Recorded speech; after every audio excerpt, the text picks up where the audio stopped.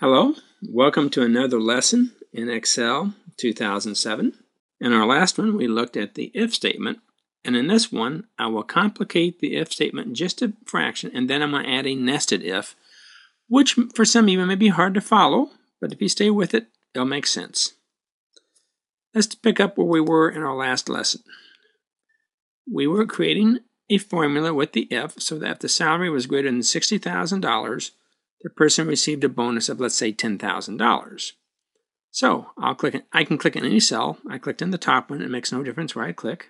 Come up to logical, choose if, and up comes my little dialog box. Okay, if the value in this cell is greater than or equal to 60,000, and give a $10,000 bonus. Now last time I put 0 here, but this time we won't. Now, if the value is less than that, that means it's just that. It's 30,000, 40,000, 50, 58,000, etc. If that's true, then what we will give is a $5,000 bonus. And once I have that in, I click OK, and let's look at this. You see $10,000 for the higher ones and $5,000 for the lower salaries. Here's a higher one, it's over. And as these will change later, for instance, if this person a year from now dropped down to 59,200, see what happens? Changes automatically. Now what we want to do is complicate this a little bit. And not to be purposely that way, but to show you the power of what the nested if will do for you. Here's what we're going to do. If the salary is greater than 60,000, we'll give a $6,000 bonus.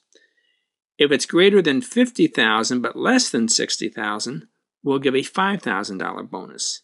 If it's anything less than that, we'll give a $2,500 bonus. A little bit different, isn't it? A little bit more complicated, but Excel can work it out for us. Click on a cell, come up to logical, choose if. Fills it in for us here. If this value is greater than or equal to 60,000, no problem so far, correct? We've done that. Then let's give a $6,000 bonus. I'm doing this so we can line it up easily. Now right now, we're going to click OK here. And it's got some false here. Don't worry about that. Press F2 or go inside. You could have clicked up here inside your formula bar. Now right here, there should be another value right there, a false value, correct? Watch what happens when I press comma. Watch value if false become bold. Now what I'm going to do is come up to logical and choose if again. I'm going to put an if statement for my entire false value. Now we've already put in 60,000, so now if this value is greater than or equal to 50,000, because we've already done the test for 60, it's out of the way now. 50,000, there we go. Give a bonus of what? 5,000. Now, if that's false, I had a comma there. If that's false, what do? That means the salary has to be less than 50. We've already covered greater than 60. We just covered greater than 50. So what's left is everything else.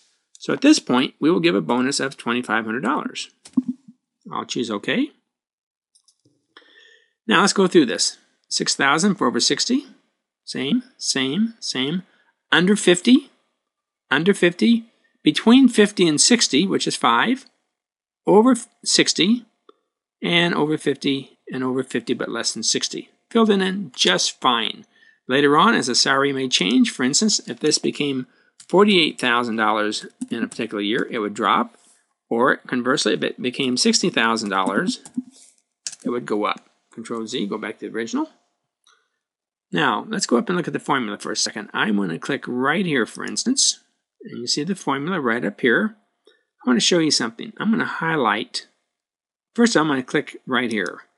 And you see bold, a little help here. Put the logical test. When I click here, this is the value if this is true. Now watch when I highlight the entire if clause.